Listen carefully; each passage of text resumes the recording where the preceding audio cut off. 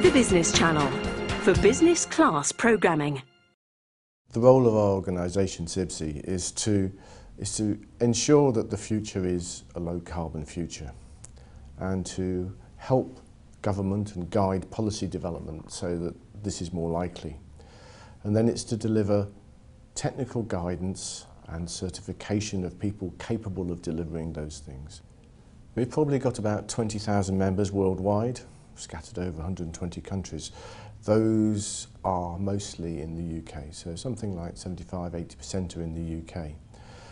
But this problem is a worldwide problem and our engineers are everywhere. In terms of building the low carbon economy, we have been set challenges by the government and by the European Union to slash carbon intensity by 80% by 2050 and to deliver zero carbon new buildings by 2019. Now, nobody's ever built a zero carbon building, or arguably they claim they have, but effectively no new buildings are yet zero carbon. So now we as an organisation have to help our members learn from each other how they're going to do that so that all new buildings can be zero carbon. And then we have to understand how the whole of society can change all its building stock so it remains low carbon. There are approximately 26 million buildings existing in the UK. The rate of replacement of those buildings means that we could replace the whole lot in about 400 years.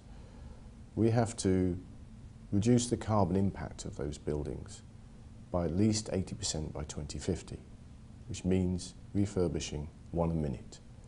We can help people reduce and manage their carbon emissions by first of all ensuring they understand how to measure them correctly, and display energy certificates are an excellent way of doing that. That allows you to see where you're actually using your energy in a building and to then analyse it, which we can help our members do.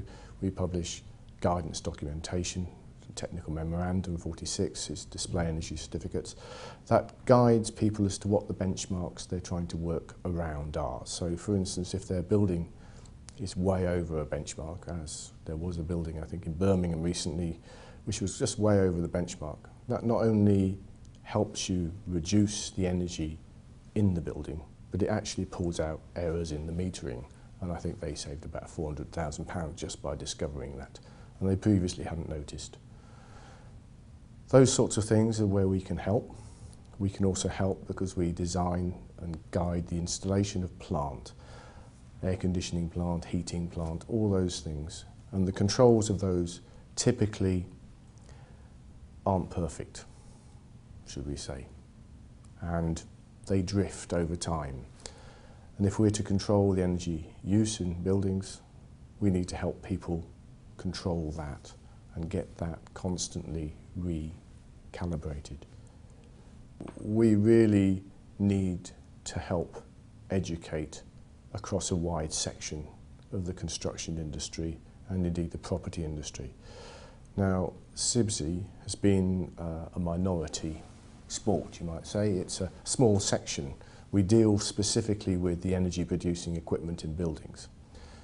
Up till now, that's all been about comfort. It's all been about just delivering comfortable buildings and enjoyable places to be in. Now we have to change that, and that is not a simple exercise because we have been doing calculations on the use of energy in buildings forever. But in order to change the amount of energy they use, we have to teach people how to build differently. And that's called building engineering physics. And that involves construction members, and it involves architects and surveyors, and all those people have long-standing institutions, and we need to influence them, and we need to do it positively. Renewable energy is really important in the future, and in terms of reducing emissions from buildings, it'll have a significant impact. But the first step has to be reducing the need, so reducing the demand of buildings for energy, and that process of measuring at the building scale will enable you to understand what energy you are using. And at the moment we typically describe as a society, when we talk about energy, we talk about electricity, and that's not all. In buildings we do a great deal of heating and cooling, which is in warming things up and cooling things down. And we use carbon fuel, and we use electricity and gas and coal and oil.